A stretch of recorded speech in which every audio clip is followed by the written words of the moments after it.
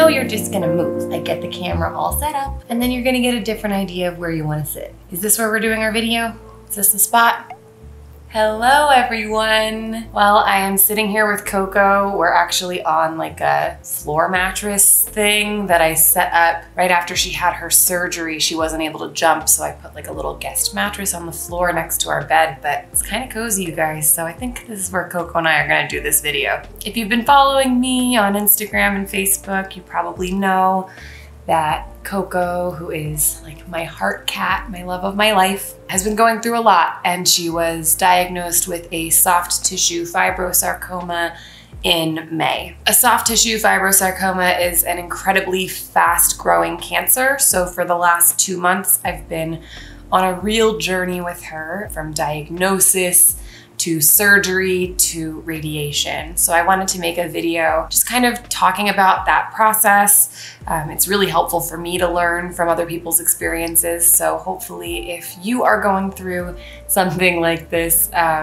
this video can give you a little bit of information and hopefully some hope and comfort. If you watched my previous videos with Coco, you know that she was undergoing treatment for FIP, which she is now completely done with, yay.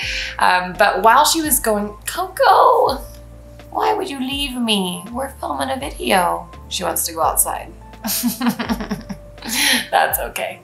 Is it weird if I'm just laying here talking to you guys about fibrosarcomas? You know what? I'm just gonna go with it. It's fine. Coco will come back. Oh, this is kind of weird. She left me. Let me reset the camera. Okay, where was I? So Coco, when she was going through her FIP injections, started to have some sores on the sides of her back, which are totally normal during FIP injections. But one of the sores was not really like a surface level sore like the other ones. It was more like a tiny, tiny little bump underneath her skin.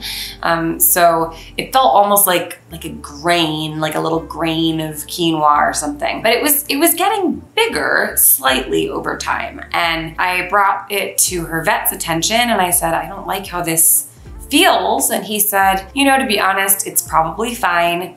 It's probably dead fat. And I said, well, can we test it anyway? Because, you know, Coco's been through so much. Can we just test it to be sure? So he did a fine needle aspirate, sent it to a lab, called me a few days later and said, it's nothing to worry about. It didn't come back cancerous or anything. So I was like, okay. So a few weeks go by and I bring her into her specialist for an appointment. And her specialist asks, what's this lump on her arm?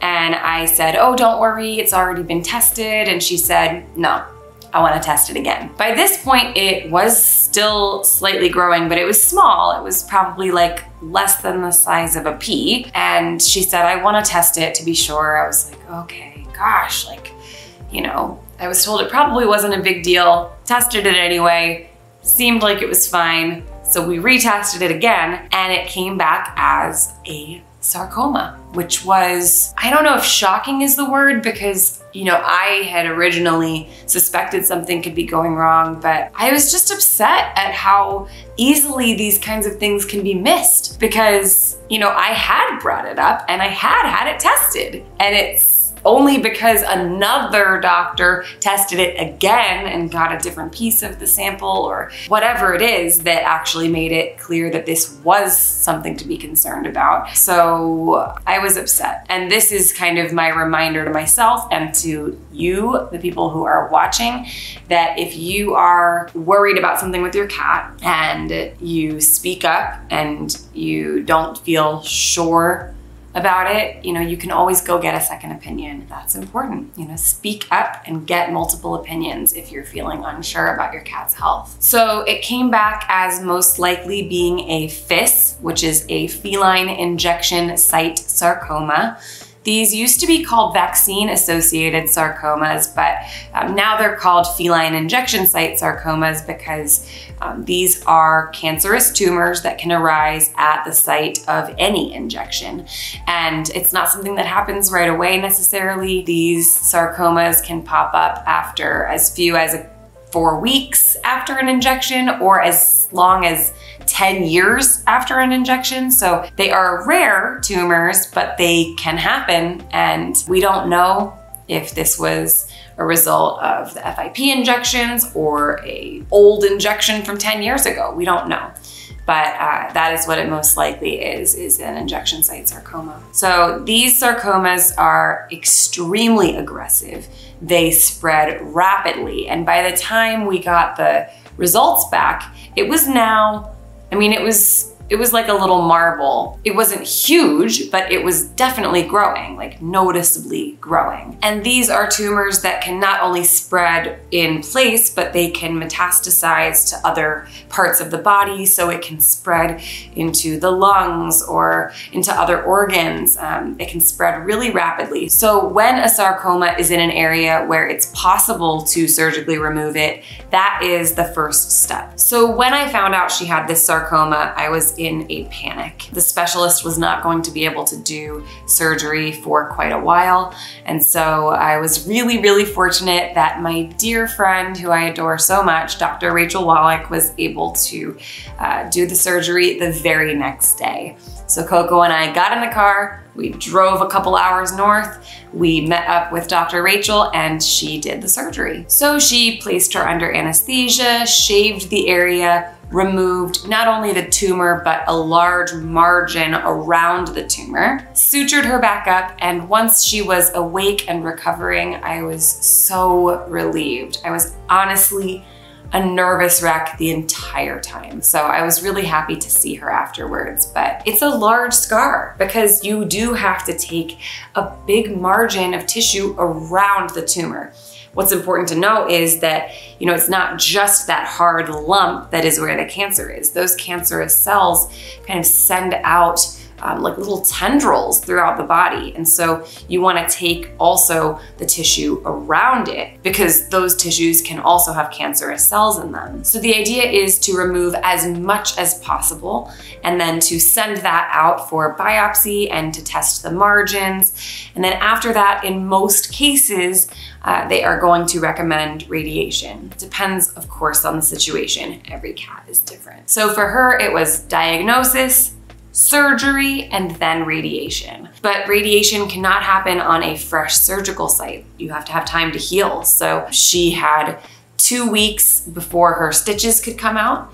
And then after 4 weeks, she was able to start the radiation journey. Radiation is done by a specialist called a radiation oncologist. So this is all that they do. When you meet with the radiation oncologist, typically the first thing that they're going to do is a CT scan with the cat. This gives them a better sense of the case and also helps them determine if the cancer has spread to other parts of the body. After a CT scan, if your cat is a candidate for radiation, they will advise you on how many radiation sessions the cat needs. And this was something I was not prepared for. I didn't realize how many sessions that can be. In some cases, it might be as few as 4 sessions. And in other cases, it can be as many as 19 or more sessions. So for Coco's case, they recommended 19 radiation sessions, which is a lot. Well, look who just showed up. It's Coco. Did you hear that I have treats? Okay, so 19 sessions is a lot, but in Coco's case, the doctor basically said anything less than 19 would be strictly palliative, but if she did 19 sessions, there would be a much higher chance of a positive outcome. So those sessions happen every weekday for 19 weekdays, which is about a month of weekdays of taking her in for radiation appointments. So it's a lot.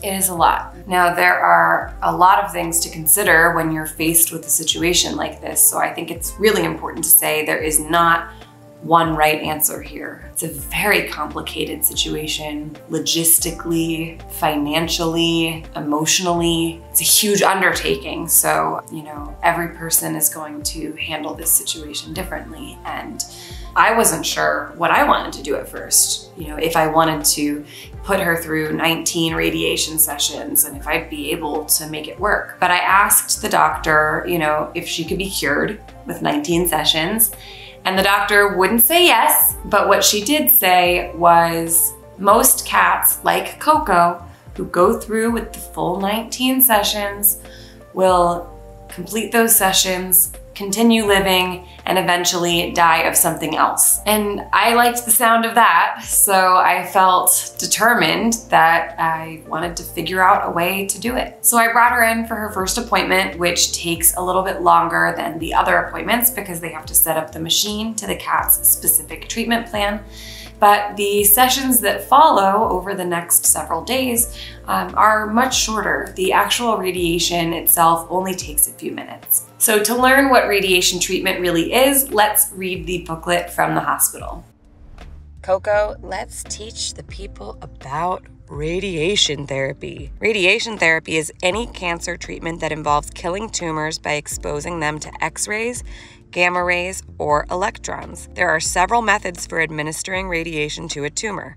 The most common method is to focus multiple X-ray beams on the tumor from different directions. This allows the radiation dose to be concentrated on the tumor while avoiding normal tissues as best as possible. This type of treatment is called external beam radiation therapy, and that's the method that they use at Coco's hospital. So that is why Coco has this shaved area, and you can see they have marked her with a green X. That is where they line up the external beam therapy. So you can see here, this is where her tumor was removed, and then they are just radiating the area around it to ensure that any cancer cells that were missed by the surgery are going to be treated through radiation. So here's what my experience was.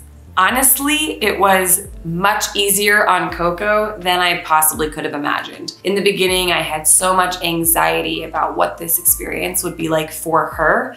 And I think what actually ended up happening is it was harder on me than it was on her. The hardest thing about it really was the anxiety leading up to it. And honestly, just the time in the car. I don't live super close to the hospital, so we did have to drive there and back every day, which was a lot. Sometimes there was a long wait time, so sometimes Coco and I would be sitting in the parking lot of the hospital for a couple hours even. So it did make it hard to plan my day or do as much animal care as I usually do. I really had to lean into my Orphan Kitten Club team members, my partner Andrew, my friends. I had to push back some work deadlines. I really had to just ask everyone to go a little bit easy on me during those 19 days because it was a lot. It took a lot of time. But the truth is, Coco actually loved sitting in the car with me. She loved looking out the window at all the animals in the parking lot. She loved laying around with me and just getting some one-on-one bonding time. I called it our picnic because I would lay out a blanket in the back seat and we would just sit on that blanket together and snuggle and relax while we waited. So given how sad I've been about everything, the truth is that this extra time with her was really, really special. And then when they were ready for her, a vet tech would come out and bring her back into the hospital. They would place her under anesthesia, do the radiation session, reverse the anesthesia, and once she was awake, bring her back out to the car and I would give her a little treat. And this part I think was really important, was establishing a routine with her. So every single time she came back to the car, I would give her her favorite treat. And I think that that helped her a lot. It definitely helped me. It kind of put some expectation and some like pacing on our day where we sort of both knew what to expect. When she came back to the car, she would be quite wobbly, but she would eat her treat and perk up, and then we'd get to go home and do it all over the next day. Only your tail's gonna be, do you see this? Only her tail in the video. We're talking about you, the people are here for you, and this is all you got for me. Ugh, Coco. Let's eat a treat and let people see you. There you go. So yeah, it felt like Groundhog Day. It really did. It was like the same thing every day. We wake up in the morning. I don't have another treat, I'm sorry. I would place her in her carrier. I don't have another treat, I'm sorry. I trained her how to give high fives for a treat, and now she thinks every time she sees my hand, she can just give me a high five. Okay, fine, I give you another treat. Come here, come here. You wanna show everybody your high five? Look, high five! Yeah, good job. How am I I supposed to talk when you're just being so cute? Come here, high five. Aww, I love ya. So it became a routine, and we both got used to it, and we got through it. And after 19 days, couldn't believe it, she finished her last session, and when they brought her out, I cried. And now we're done! High five! Good one, Coco. Hopefully this is the last that we have to worry about the sarcoma, but she will have to go in for periodic check-ins with her radiation oncologist just to make sure everything is okay. There can be some side effects of radiation, but they're typically pretty minor. At the end of treatment, or even some weeks after, they can experience sunburn-like burning to the skin, which you can see here on Coco. But it doesn't seem to bother her one bit. I can still pet her and everything. So if you're going through something like this with your cat, I first just want to say, trust me, I understand how hard this is. It is all-encompassing. It feels like the whole world just disappears and it's only you and your cat. I don't envy anybody in this situation. It is extremely, extremely hard. So I encourage you to really stay curious about your cat's health, to seek those second opinions, to get the best advice you can, but ultimately to listen to yourself and your cat. Every single case is going to be different and can only do the best that you can given your specific situation. But as for Coco, I am really grateful that this was the path that we were able to go. I'm so thankful that she had the support that she needed. You know, it ended up going really well. And this has been a hard year, you know.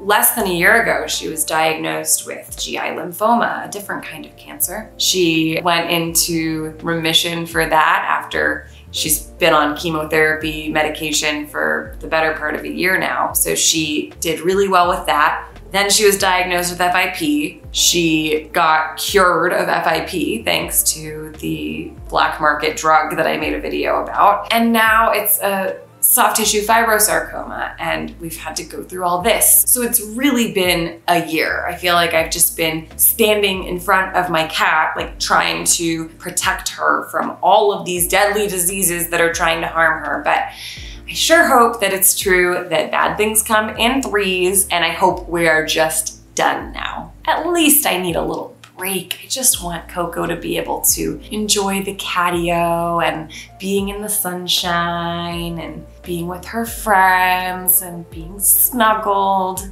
I just want Coco to be able to continue having a loving and happy life for as long as possible. Coco is the cat who changed my life, and I'm so glad that for now she is alive and well. Come here, Coco. You barely hung out with me that entire video, unless I had treats. High five anyway. I love ya. I love you to bits, girl.